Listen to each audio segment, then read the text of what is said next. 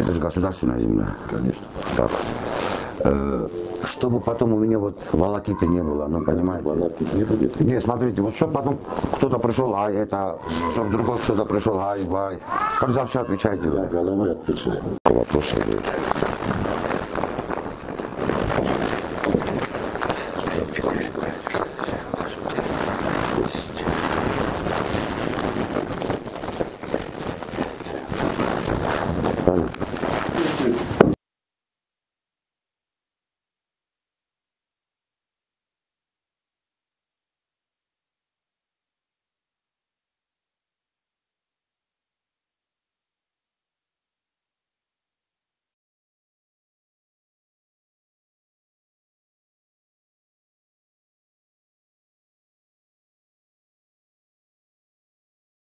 სახელმწიფო უსაფრთხოების სამსახურის ანტიკორუფციული სააგენტოს თანამშრომლებმა ჩატარებული ოპერატიულ სამძებრო და საგამოძიებო მოქმედებების შედეგად სასამართლოს განჩინების საფუძველზე დიდი ოდენობით ქრთამის აღების ფაქტზე ნინოწმინდის მუნიციპალიტეტის მერიის ეკონომიკისა და ქონების მართვის სამსახურის ერთ-ერთი განყოფილების უფროსი დააკავეს.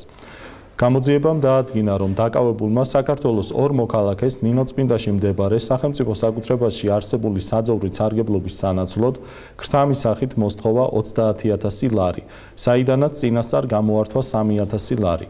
გამოძიება დიდი ოდენობით ქრთამის აღების ფაქტზე მიმდინარეობს საქართველოს სისხლის სამართლის კოდექსის 328 მუხლის მეორე ნაწილის B ქვეპუნქტით, რაც სასჯელის სახით ითვალისწინებს თავისუფლების აღკვეთას 7-დან 11 წლამდე ვადით. გამოძიებას აწარმოებს სახელმწიფო უსაფრთხოების სამსახურის ანტიკორუფციული სააგენტო.